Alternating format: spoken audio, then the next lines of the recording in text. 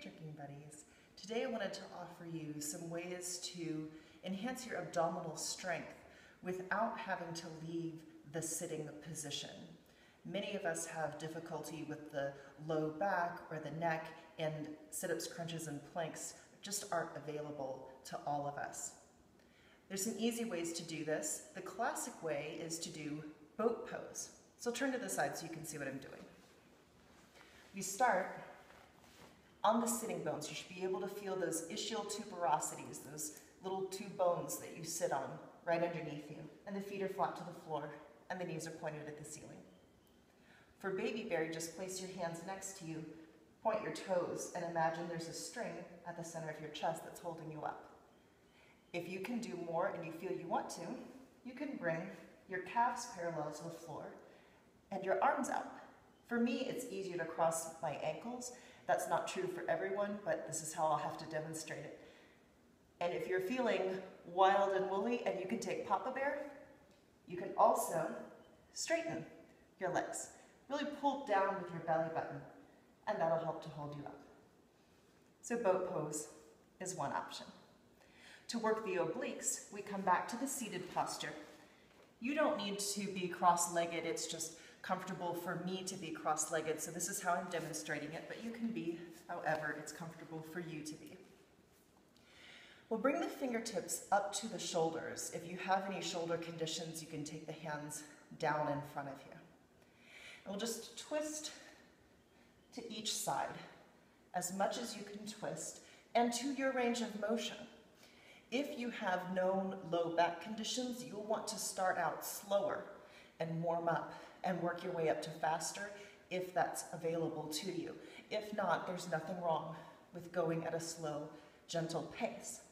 Some people will take the gaze with them. And some people like to leave the gaze forward.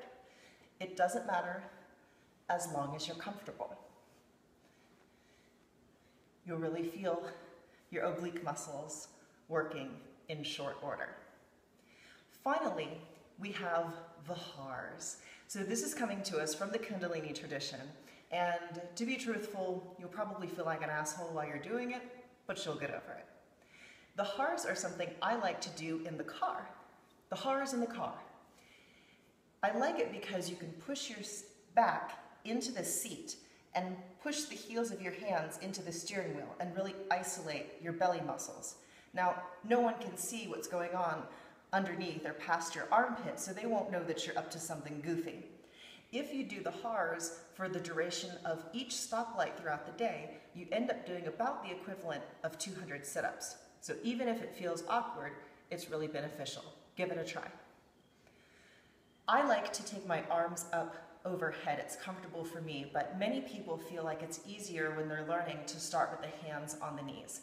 If you advance and you want to do more, you take the arms up overhead, interlace the fingers, and release the index fingers.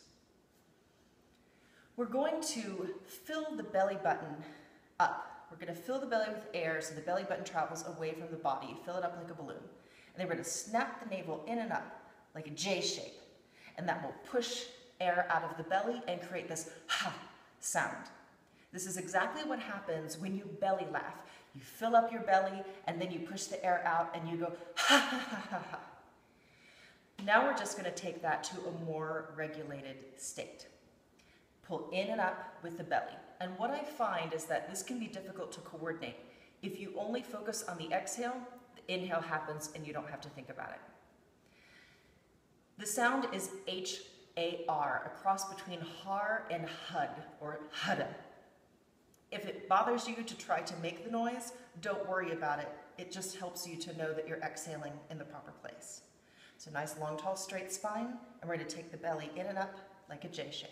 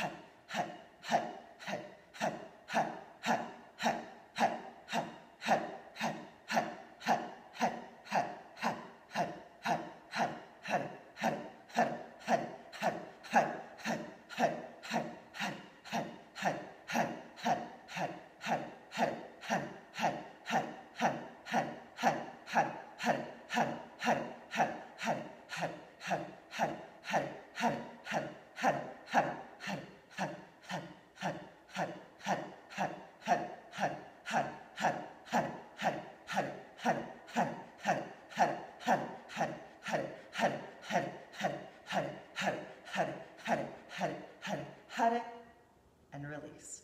And you'll really feel that you've isolated those belly muscles, and it really feels like you've done a lot of work, because you have. Some people feel like they don't have as much stress and strain in the abdomen as when they do crunches, for example, and this is because you have been pulling on them and causing them stress and strain. So it might be a different sensation, but it's still quite a bit of work. It's still those muscles moving themselves in a rapid fire way.